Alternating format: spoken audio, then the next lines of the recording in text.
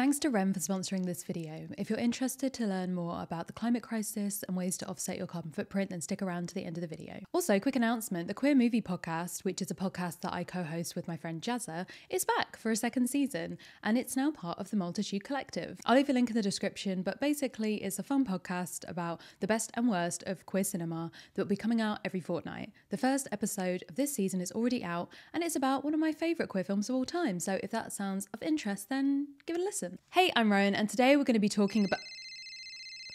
Sorry, very unprofessional. I just need to... 1 second. Hello? Yes, this is she. Who's speaking? Oh, okay. Okay, yeah, no, I'll tell them. Okay. Okay, thank you. Okay, bye.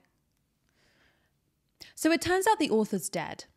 I've done 2 previous iterations of this video in this series, so I know how this goes by now. A lot of people, most people, they get what we're doing here, but some people just seem to take this as like a personal attack against their heterofragility. And I want to be the person who says, screw it.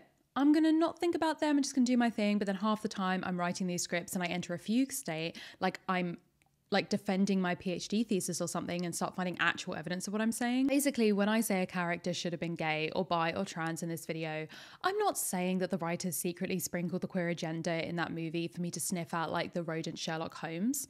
I'm saying it literally doesn't matter what they thought, because the author is dead and all that's matter is my interpretation. So as before, the following video is a heady mix of tongue-in-cheek fan theory and genuine queer analysis. And if this is your first time on my channel, welcome, hello. That pretty much sums up my whole deal, so hopefully you'll stick around. This video is titled Characters Who Should Have Been, because some of this will be based on evidence, but some of it will just be because I'm gay and I say so. Now, because Disney now owns all stories that have ever been told, I made the conscious decision to stick to just animated features and Disney Channel stuff for this video, so don't go expecting the MCU or Star Wars to show up here. Although, if those are of interest, then, you know, feel free to let me know in the comments that you would like one of those in a future episode of this series.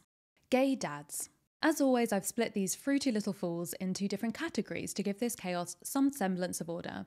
Now, in my Disney Olympics video, we discussed the secretive world of Disney's background lesbian mums, but I feel like there's a complementary category that needs some love in this video. So let's begin with gay dads. And I know that you know exactly who I'm going to be starting with. Timon and Pumbaa. Listen, you don't always ask to become the adopted parents to an orphaned lion cub while out looking for snacks, but when you do, you say Hakuna Matata and you roll with it. The first couple on our list are Timon Berkowitz and Pumbaa Smith, because yes, they have surnames it turns out. Both of these 2 inseparable lads were ostracised from their own communities for being different, have almost zero interest in lady meerkats or warthogs, and love a bit of impromptu drag. They find a near-dead lion cub out in the desert and raise him as their own for years together as a delightful little family. So famously, Timon was played in the original movie by the gay acting icon Nathan Lane and subsequently replaced by Billy Eichner in the live action remake that wasn't at all live and was in fact just a more detailed cartoon. Another queer actor. He said that although he couldn't say Timon and Pumbaa were canonically gay, he played the character with a gay sensibility, whatever that means. And it's not just the OG Lion King feature film that backs this up. In the TV show, in a rare moment of showing interest towards lady meerkats, Timon ultimately is shown to choose Pumbaa over Tatiana, his colony crush. In the episode Once Upon a Timon, Timon is given the chance to be welcomed back into his colony, given the key to the city and Tatiana's hand in marriage. But he'd have to leave Pumbaa behind, and he can't bring himself to do that.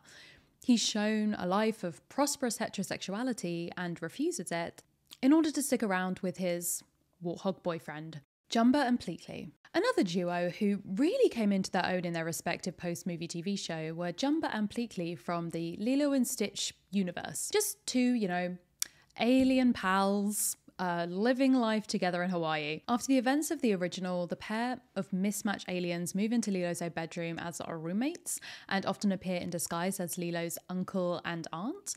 They even get married in one episode in a ceremony paid for and attended by Pleakley's entire family and presided over by like an actual ordained minister. Yes, it might be for convoluted plot reasons, but getting married is very rarely the only solution to life's problems. It's just the one that they chose. In the Lilo and Stitch movie, Pleakley loves dressing in what we might consider to be drag, insisting that his disguise always be that of a human woman.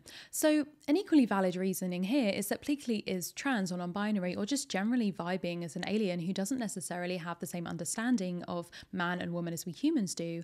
Please see my video about non-binary aliens for way more thoughts on this trope if you are interested. Cogsworth and Lumiere. Cogsworth and Lumiere are two servants who got turned into a candelabra and a clock respectively in Beauty and the Beast. It is truly a crime that these two weren't gay in the remake and they had that terrible, very gay moment from LeFou instead. These two bicker like an old married couple and get to act as stand-in dads to Belle when she's trapped in the castle, telling her to be their guest and calming the beast when he gets angry at her. Cogsworth was originally played by openly gay actor David Ogden Stiers, and similarly, Ian McKellen played him in the reboot. The OG Cogsworth actor has said of the role, "I enjoy working, and even though many have this idealistic belief that the entertainment industry and studios like Walt Disney are gay friendly, for the most part, they are, but that doesn't mean for them that business does not come first. It's a matter of economics. A lot of my income has been derived from voicing Disney and family programming," essentially hinting at the reluctance of Disney to have openly gay characters, even as they use queer talent and as writers, composers, and actors behind the scenes. Mike and Sully. So Mike and Sully are two mismatched and lovable monsters from Pixar's Monsters, Inc., who find themselves having to take care of a human child when she escapes into their world. Sully especially is a really good father figure to Boo, and I really wish we could have had like two gay monster dads. Even Mike's reluctance would have played into the existing trope seen in movies like Up or Shrek, with men resisting fatherhood at first. This isn't necessarily one with like actual textual evidence, I just think it would be neat. Although having said that, I do think that we could get a lot of mileage out of the whole monsters being in the closet joke itself. And there are also already some great could be pushed into the romantic box moments in the film. So the ending of the film, for example, where Mike, like we find out that Mike has painstakingly sorted through the like hundreds, maybe thousands of pieces of Boo's shredded door and fixed them to like make them into the original state so that Sully can still visit her. Like that just, it feels like something that husbands could do for each other, you know? Just the whole concept of Peter Pan. In this section, I'm going to give a special mention to the queer family dynamic potential of Peter Pan, who incidentally is almost always played by a woman on stage, because why not? The idea of the Lost Boys having no desire to be part of a real nuclear family, instead creating a family that works for them. Love it, found family, classic. Honestly, if we wanted to get deep with it, it plays very well into the concept of like queer temporality. Peter experiencing time differently because he doesn't want traditional heterosexual milestones, nor does he experience them in the right order to become a man that society wants him to be, etc., etc. You get the vibe. You know, we could go there. Villains. I've spoken many times on this channel about the historic and current connection in media between queerness and villainy, so I'm not going to rehash that all here, but just the dramatic like red string notice board connection basically goes: queerness was seen as bad. Bad people are portrayed as villains in media. The Hays Code and censorship meant queer people couldn't be portrayed openly in media, so queer people were coded as villains. Writers don't realise that history, or just don't care, and replicate queer vibes as villainous archetypes. And the cycle continues. I could include so many examples here that have been pointed out by countless media critics over the years, like Scar, Radcliffe, Hades, Jafar, King Candy. The list goes on and on. Effeminate men whose very nature is seen as suspicious, especially compared to the heteronormative hero. Sure, you could criticise Disney for doing this at all, but I say, commit to the bit, you cowards. Actually make your gay-ass villains gay all the way. I fucking dare you. For this section, I've gone with like a kind of slightly out there example that I think doesn't get enough love or hate to pitch as a potential queer villain to you. Ratigan. Okay, so if you don't know who Ratigan is the antagonist in Disney's Sherlock Holmes Basil Baker Street adaptation. He and Basil, the great mouse detective, clearly have some history. And although I'm sure that we're meant to think it's just like the classic hero-villain history, a small but strong subset of the internet is committed to the theory that they are in fact also exes. Considering the fact that Sherlock and Moriarty in like most adaptations have at least some support for their romantic tension amongst audiences, this isn't that much of a surprise. Ratigan is always dressed in like a colourful cravat and is very camp cigarette holder and this kind of upper class flamboyance that is a big element of the queer coded villain. There's this iconic moment where he has one of his henchmen killed for accidentally calling him a rat, which he is, because it speaks aloud the outsider status. something he considers shameful and to be hidden at all costs. His identity is plain to see for many, but it marks him apart as lesser than the normal mice around him, so this ruse to conceal it continues. Also, he has this harp solo interlude in his villain song where he just plays the harp and sings about Basil for a bit, like how much he hates him, and honestly, this little rat, like, he protests too much. So halfway through the film, Rattigan devises this like complex killing machine to finally defeat Basil, and it involves playing a song that he wrote and recorded himself on a gramophone called Goodbye So Soon. And the lyrics are thus: "You followed me, I followed you, we were like each other's shadows for a while. Now as you see, this game is through, so although it hurts, I'll try to smile. As I say goodbye so soon, and isn't this a crime? We know by now that time knows how to fly. So here's goodbye, so soon, you'll find your separate way. With time so short, I'll say so long, and go so soon, goodbye." And then he like chuckles and gives this little wave and goes, "Bye bye, Basil."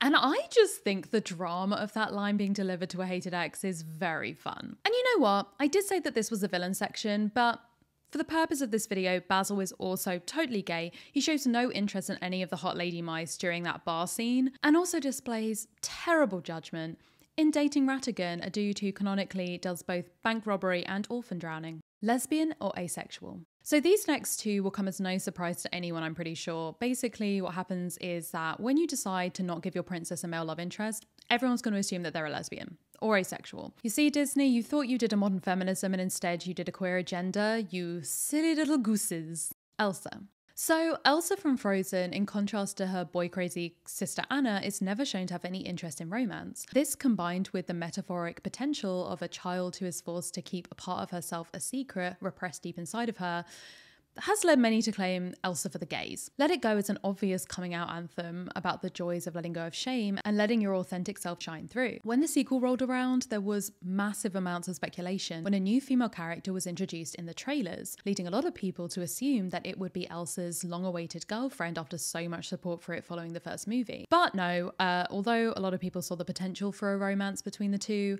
the film itself didn't actually go there. Elsa decided to stay with the new characters in the forest by the end of the movie, and it doesn't take much to imagine how she might have decided to stay for the woman that she loved too in a version of the film that actually explored that potential. And considering how ending up in romantic relationships is a seeming prerequisite for existing as a Disney princess, you could also argue that her total lack of interest is an implied indication that she isn't ever going to be interested at all, giving us a potential asexual and aromantic character too. Merida. In a very similar vein, we have the feisty Princess Merida, who's set to be married off to one of the other clan's sons in Pixar's Brave. She rails against traditional gender roles and clothing, preferring archery and climbing in the wilds of Scotland to being a proper princess. Now, of course, you can say that this doesn't necessarily make her queer, right? But it doesn't necessarily make her automatically straight either. However, when taking into account the political climate of the film's release in 2012, the finale that includes this princess giving an impassioned speech about wanting the freedom to marry who she wants on her own terms, the right to choose her own fate, no matter what tradition dictates is right, it feels very reminiscent of the equal marriage debate in the US at the time, where same-gender couples were fighting to be seen as worthy of the rights and freedoms to marry the people that they loved that heterosexual people already had. I will, however, also put in a strong argument for Merida being aromantic asexual for many reasons, but the most important being that it would make her an arrow ace. Bi icons, Li Shang and Mulan. Okay, so these two have their own category because, I mean, come on. Mulan tells a story of a woman who dresses as a man to take her ailing father's place in the Chinese Imperial Army. Spoiler alert, she saves all of China like a boss. She also ends up in a romantic relationship with her commander Li Shang, who fully thought that she was a dude for most of this movie. Mulan has this classic gender confusion many queer young people see themselves in. She has two whole songs about how she doesn't fit in as a girl, but she also doesn't fit in as a boy either. The stunning ballad Reflection asking, "When will my reflection show who I am inside?" While disguised as a man, Mulan plays out the quintessential storyline of being in the closet, desperate to stay hidden and scared of the potential backlash to being outed. I feel like there was a lot of missing potential in the possible Li Shang Mulan romance, pre her coming out as a girl. The implications are very much ignored in that classic Shakespearean tradition of setting up a queer as hell premise and then sticking your fingers in your ears until it gets to the very heterosexual ending. Gender is a fairy tale. This section is all about how gender is a mess and some Disney characters should have been trans, or maybe already are. WALL-E and Eve. So in the futuristic Pixar movie WALL-E, the titular robot is stuck on Earth cleaning up after humanity, after the entire population left the planet uninhabitable. He teams up with his fellow robot Eve to bring the humans back home. So technically, if you have ever referred to these two as a boy and a girl robot couple, you're basically also saying that they're already gay, because the movie never confirms their gender identity, so assuming that they're queer is just as valid as assuming that they're straight. And they're robots, so they most likely don't have a gender. But I know they clearly meant to be coded as a boy and a girl from their visual design to the choice of names. But why? The cis and heteronormative status quo is the boring answer. Of course we're going to make a boxy, dirty, trash-collecting boy robot and a sleek, more high-pitched voiced, behavior-correcting girl robot. And obviously they're going to fall in love. There's no reason why these two can't be non-binary, genderless robots in love. In fact, they basically already are. Remy. My boy Remy is trans. We're far enough into the video now that I'm just going to say it full chest. I read Sexual Dimorphism in Rats, Effects of Early Maternal Separation and Variable Chronic Stress on Pituitary Adrenal Axis and Behavior for this fucking video. I did not need to do that, but what I can say is that male rats are bigger than female rats, and therefore it isn't unreasonable to say that my son Remy, who is very much smaller than the other canonical boy rats, is a French cuisine master chef of a trans boy. Now, Ratatouille, unlike a lot of other cartoons, does a great job of not giving the female animal characters like falsies and big mummy milkers, so at first it might seem like there are no lady rats in the movie, but online sleuths have spotted the size difference in characteristics of pretty much every type of real rat and concluded, entirely fairly, that I am right. There is no straight explanation for this. This section is all about characters whose queerness was just there for the taking, and I am taking it. Raya and the Hot Lesbian. Raya and the Hot Lesbian, or Raya and the Last Dragon as it is technically called, is a reasonably recent addition to this list. A Disney movie based in a fictional Pan-Asian world once populated by dragons. When the dragons sacrificed themselves, humanity split into separate nations or factions, each turning against the other. There's this magical orb that's the center of the story and a key to bringing the dragons back, and has stayed for centuries with Raya's faction. As a child, Raya befriends Namaari, the daughter of the leader of another faction. They bond over both being massive dragon fangirls, and Raya naively brings Namaari to see the orb. Namaari, conditioned by her faction to see the orb as rightfully theirs, betrays Raya, and conflict between the nations is sparked once more. The movie's plot sees them working against each other years later, with Namaari still dedicated to her family's cause. In the end, however, the world is saved in part by the decision to trust each other again. With this being a recent movie, a lot of people hoped that it would finally be the moment that Disney would commit to a queer lead, but not so much. The worst part is, actress Kelly Marie Tran, who played Raya, was fully on board, saying, "I love their relationship. I was probably the first person to ship those characters," but also admitting, "It might get me in trouble for saying that, but whatever." Also, as I heavily hinted earlier in this video, Namaari just looks super gay, to be honest. The undercut, it's incredible. And there's this moment where Raya says, "Hey there, Princess Undercut. Fancy meeting you here," with this smirk on her face, and the friends to enemies to lovers vibes are truly immaculate. Luca. I am not going to waste any time on this. I made a whole video about it. Just go and watch that, to be honest. In conclusion, mermaids are gay. What can I say? Mel and Evie. We spoke earlier about the inherent queerness of villains, and it turns out it's hereditary. Descendants is a wild ride of a musical franchise based on the teenage children of iconic Disney villains being allowed to attend mainstream school for the first time on the magical good kingdom. I watched this one scene with Mel and Evie, and you cannot tell me there is a heterosexual explanation for this. It's this song called The Space Between, and it gives very Elphaba Glinda energy from Wicked when they're about to part in Defying Gravity, which is very sapphic, to put it lightly. Here are some of the lyrics. "And you can find me in the space between, where two worlds come to meet. I'll never be out of reach, 'cause you're part of me. So you can find me in the space between. You'll never be alone, no matter where you go. We can meet in the space between. There are no words left to say. We know you've got to find your place. But this is not the end. You're part of who I am. Even if we're worlds apart, you're still in my heart. It will always be you and me." The daughter of Maleficent and the daughter of the evil queen in a friends to girlfriends romance, instead of being foisted off on two boring boys. You know it makes sense. The vibes. You can't assume someone's sexuality or gender just by looking at them. A haircut or a piece of clothing cannot inherently be gay. We should support people of all identities being able to play around and express themselves with their presentation without it meaning anything.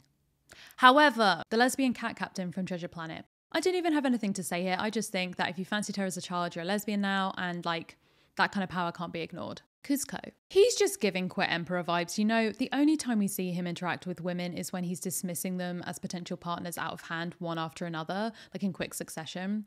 Plus there's that classic gag where he dresses as a woman as a disguise. Disney loves a bit of drag as disguise. Until further notice, or like Disney actually includes canonical LGBTQ plus characters in their films, every character they make dress in drag for a bit is now queer. Kelsey. We all know Ryan from High School Musical is gay. I included him and Chad in a previous video in this series, but I would be doing us all a disservice if I did not include the character that they weirdly tried to use as his beard in the movies, Kelsey. Something about all those hats really spoke to me. I just distinctly remember me and my friends Googling the actress in real life who played her and being like, gulp, oh no, she's hot. Just the very fact that they tried to no homo Kelsey and Ryan by having them go to prom together, truly wild to me. And in my mind, only made them gayer and stronger because it was real like gay lesbian solidarity, you know? Spinelli. Truly, if you do not see this, there is nothing I can do for you.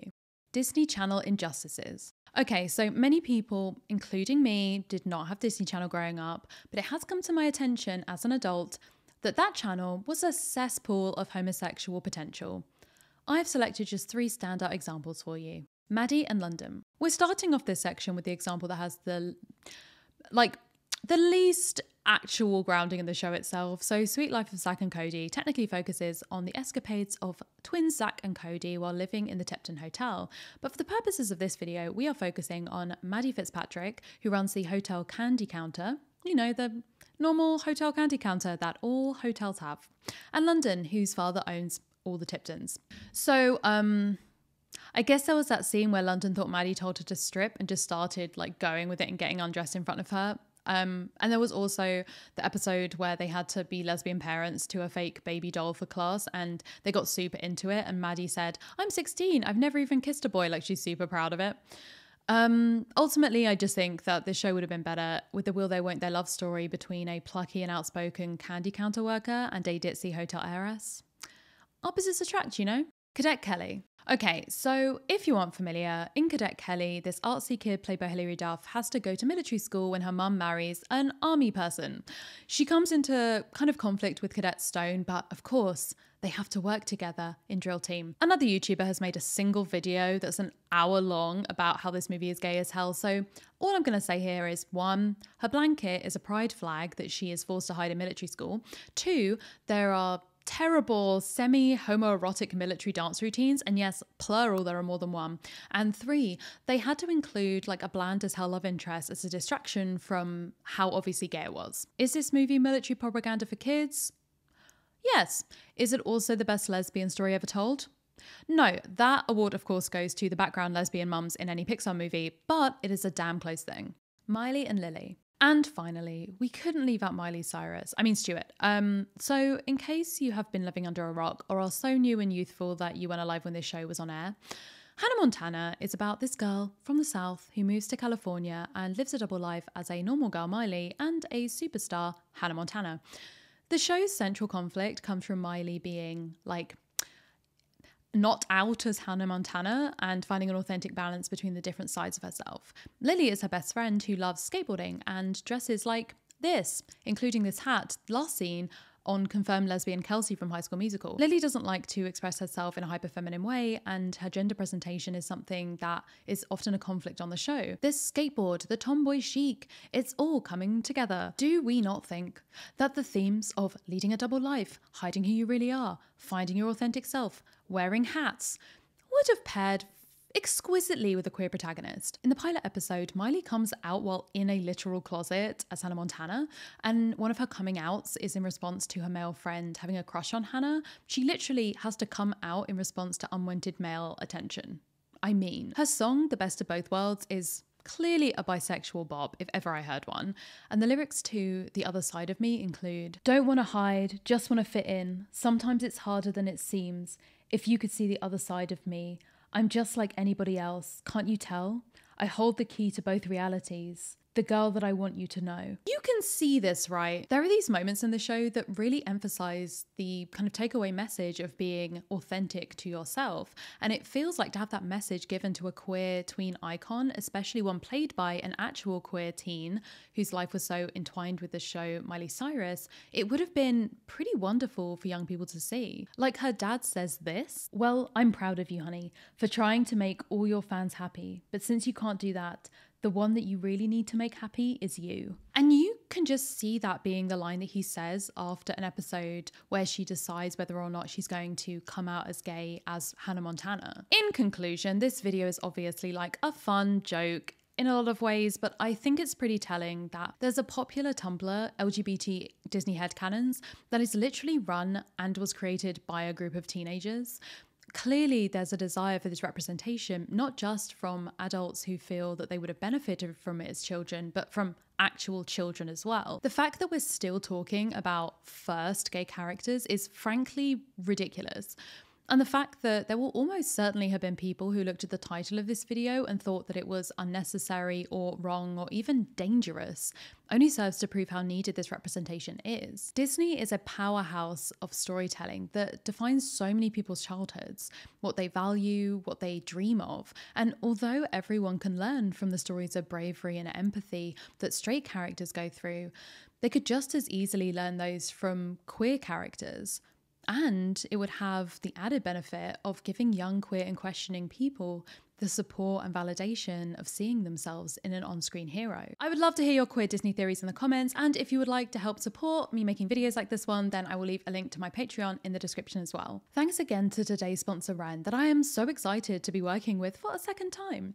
Ren is a website that helps you calculate your carbon footprint and then gives you a way to offset it by funding projects like planting trees and protecting rainforests. You basically answer some questions about your lifestyle, and Ren will show you what your individual carbon footprint is and ways you can help reduce it. And because reducing your carbon footprint to zero is basically impossible, you can also offset what you have left. When you sign up to make a monthly contribution to offset your carbon footprint, you receive updates from the tree planting, rainforest protection, and other projects you support, and you get to see the trees you planted and what your money is being spent on. If you're wondering about ways that you can help fight the climate crisis, I know it can seem overwhelming. This is just one way that you can start helping today. And you can also look at other ways to help, like pushing for wider government action at Ren.co. I've partnered with Ren to protect 5 extra acres of rainforest for the first 100 people who sign up using my referral link, so check the link out in the description. We're done, guys. And for the people who have stuck around to the end of this video, I've started to do little treats for people who stick around until the very end. And this one is a doozy because I have kittens now. I realized I don't think I had them last time I did a video, so they've been locked in the other room. I'm gonna go and get them so you get to see them. This is Ichabod. Hi, say hi. Oh, you're so beautiful, hi. So he is extremely small and very cute. His name is Ichabod. This is Sephi. Oh, there you go, hi. Hi, baby, hi. This is her. So those are the kitties. They're extremely cute because I would be absolutely insufferable on my main Instagram and only take pictures of them. I've made them their own account if you would like to follow along with their escapades. You can do so. I'll, I guess, leave the link in the description.